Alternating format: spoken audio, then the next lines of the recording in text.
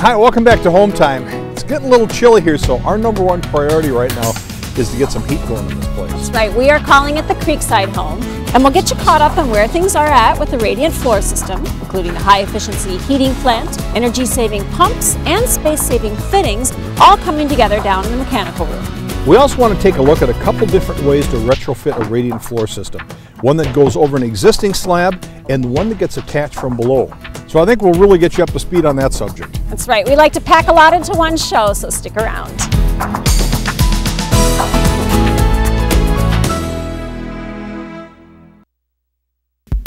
Like you, GMC believes professionals work to a higher standard of craftsmanship, discipline, and innovation. GMC, proud to lend a helping hand to Hometime.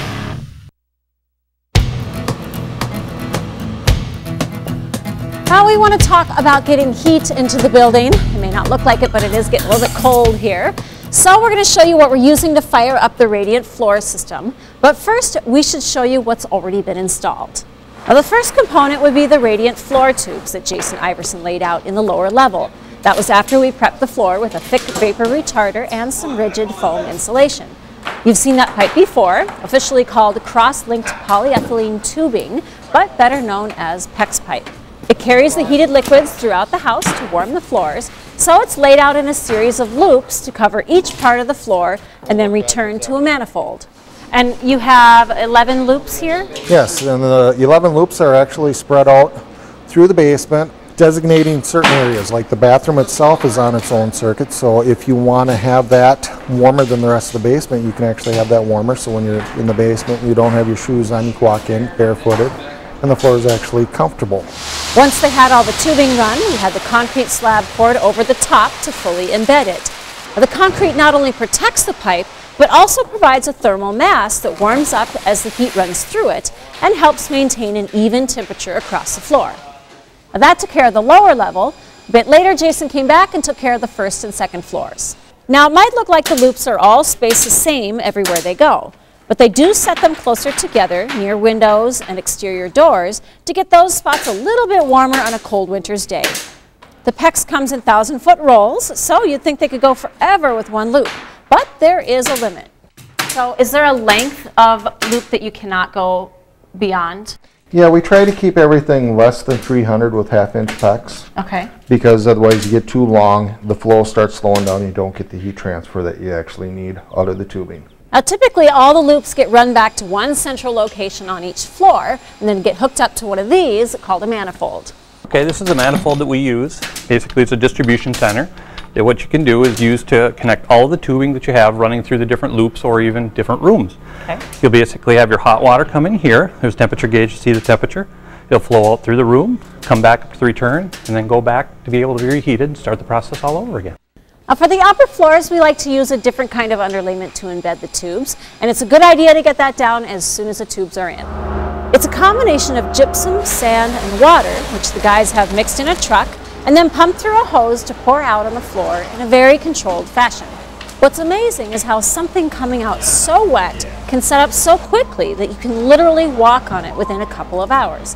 And in addition to the thermal mass qualities, it also helps with sound control. Gypsum cements are typically used to help with sound transfer, whether it be impact sound from stepping on the floor or sound transfer just from talking between rooms or between the floor below.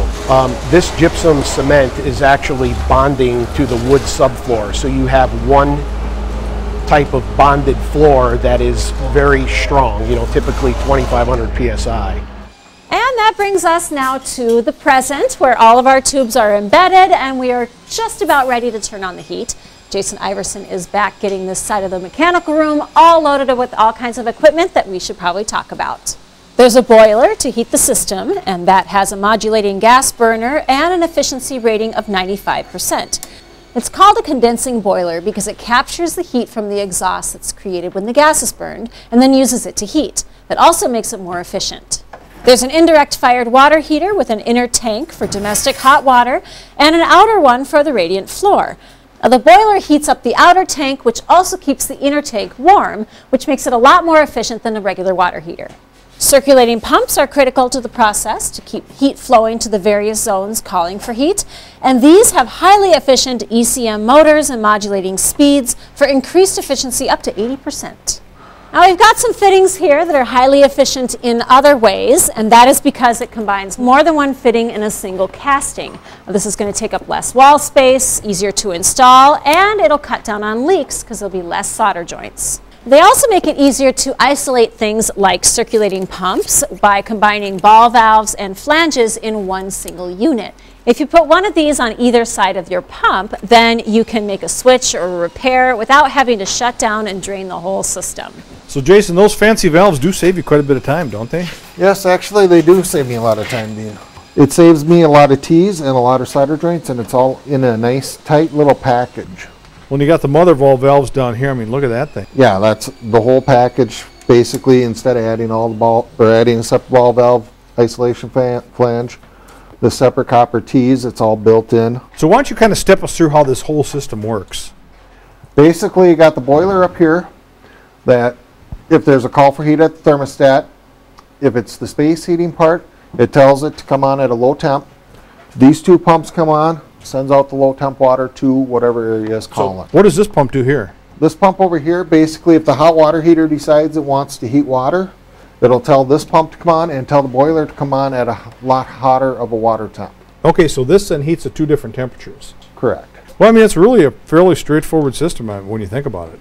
Right. Yeah. It can be complex, but if you install it and keep it simple, it'll be a simple system. I mean, it does get a little bit more difficult once you hit all the manifolds and stuff up there, but we'll cover that with you on another day. Sounds good. We'll let you off the hook today for that Sounds one. good. All right, thanks. Yep. Now there are other ways to anchor radiant floor tubing, and we've tried a few of those on some of our past projects. One of those was during a remodel at the house where my husband Paul and I were living at the time. And there wasn't a lot of space, so we wanted to take out the old radiators. Mike and Dennis, the heating contractors, helped with that, and we wanted to go with radiant floor heat instead. Now, the best option there was to attach it from the basement down below. This is a retrofit radiant floor heating system, the same PEX pipe you've seen us use a million times. What we're doing is taking these metal pans and we just pop the PEX pipe into these little tube spots here. You can see we've done it here, and then we screw this up to the ceiling. We want to heat the floor above, so we'll put a lot of insulation in this space right here, make certain the heat heads up there and not down to the lower level. Okay, Judd, let me get this thing nailed in here.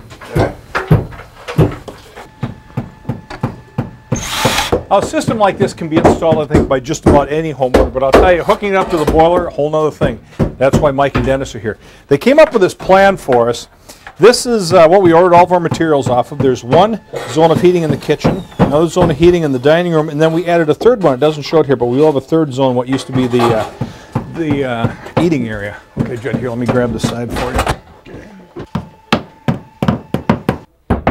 In order to prep for this tubing, we're pounding all these nails flat up against the subfloor.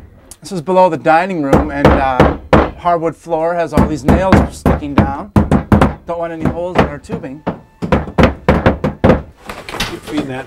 Yeah, here we go. We have 3 loops, as we call them, to provide heat down here. The way this works is we'll have hot water coming in on one of these tubes that has copper running back to the boiler. It comes in here, it'll circulate through these joists over to this point, and then that tube comes back over here, hooks up to copper again, heads back to the boiler, and that's how water circulates. And that's what Dennis is hooking up right now. Since we are dealing with the hardwood floor application, we want to make sure that we use a separate system than what we're using on the ceramic tile area, just because they operate at different temperatures. If we run a warmer temperature on the radiant flooring in the dining room area, we actually could cause the flooring to crack, buckle, and even shrink a little bit due to the excess temperatures and drying out of the wood faster than what it would actually do on a normal rate. As we're pulling out this PEX tubing, you want to be very careful that you don't kink any of it. Just do it very gently. How far do you want this to go down? Yeah, we'll just take this all the way down to the end. That should do it. Wall? Yep. Having about 4 people is actually perfect for this job because you can have one person holding the spool and letting it off the spool, one person threading it from the spool, another person pulling it through the joist, and another one pulling it down the joist. You just have to be real careful, and it's dirty, everything's up above you. In an old house, it's all dropping in your eyes, so it's also really good. Wear a hat with a big bill and glasses, safety glasses. I think we'll work on it a bit more, and then we'll turn it over to the lucky homeowners. Where are they gonna miss As far as the homeowner running the tubing and so forth, that works out really well. It can save them a lot of money. It's a very labor-intensive process, and it's not that difficult for the homeowner to do. There's a lot of holes that have to be drilled, the piping has to be pulled through those holes, and it's just a good way for the homeowner to save money. Now that worked out pretty well, and we definitely appreciated the extra floor space from not having those radiators.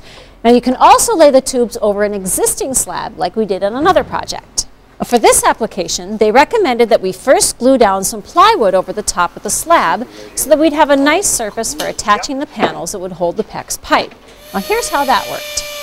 Anyway, we're well into our radiant floor install now, and the pieces that hold our tubing look like this. They're 4 feet long, 7 inches wide, and a 1/2 inch thick, and they have this aluminum transfer panel on the back. Now, because you're looping the loops throughout an entire room, they also have what they call transfer returns, and that's this piece here, and this is what you put on the end of your straight run to complete your loops throughout your room. Now you need some careful planning to make sure you've got adequate heat in each room, and that's where Jim Prisby's been the go-to guy on this project.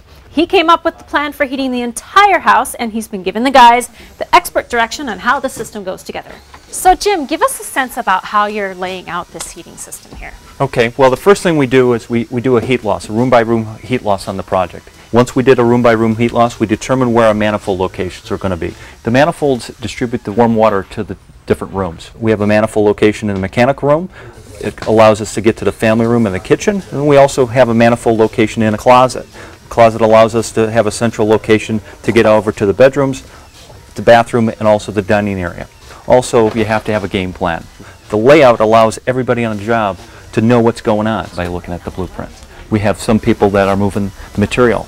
We also have some guys that are just in charge of cutting the panels. We have a guy just screwing down the panels. Sometimes a heating contractor, sometimes a dedicated radiant floor heating guy, and a lot of times they'll involve the carpenter contractor. And then we have some other guys that are working in between. So a little teamwork is required. So what's the advantage of this plank system? A couple advantages. First off, it's a 1/2 inch plywood system. It's the thinnest system on the market, and being a retrofit system, the total floor height is important. Another thing is we're using a quick packs. It unfolds, it goes on extremely fast from that standpoint. It's a dry system. It doesn't add any moisture to the structure. It's plywood, so it allows any of the trades to secure their hardwood floor or any other material to it very easily. This application is perfect with the existing slab on grade with the 3/4 inch plywood put over the top and then the panel attached to the plywood. It's working out great. I don't know how it would have been done any other way. Well, it's going really, really fast, so I'll let you go ahead and finish it up. All right, thank you. Thanks. You have to have enough guys, but not too many. So we got Jim's here, he's laying stuff out. I'm cutting, laying in, Judd's screwing off, people are cleaning. We want to get this thing done today, so we're just hustling all over the place. So we got bodies flying everywhere. To attach these planks, we're using a stand-up screw gun. This is the ideal tool for this type of application because it's long, you don't have to bend over, and it's very fast. We're looking for approximately 10 screws per sheet, one on each end of each plank, one row down the middle, and then one in between each middle row to the end. If you had to do this by hand with just a regular cordless drill, take you 20 years. When you're done, pull the coil out, grab a fresh one. To load this up, you take this strip of screws, slide it down this little channel that holds them in there, feed it into the mechanism down here, bang, you're ready to go. Well, the tubing here goes in the slots, and that's where the hot water goes. That's what warms the floor. So we got 3 guys doing this. We got one guy putting the silicone down in the slot. That's what holds it in. And the second guy's got a rubber mallet. He's pounding it in. And then my job is I am the tube man. Got 1,000 foot, and if this got loose on you and started coiling up in that, it would be no good. You can't have any leaks. It has to be done beautifully, and that's why they got me here. This is our manifold distribution system. This is where we bring all the pipes back in from the floor. They all connect up into a manifold.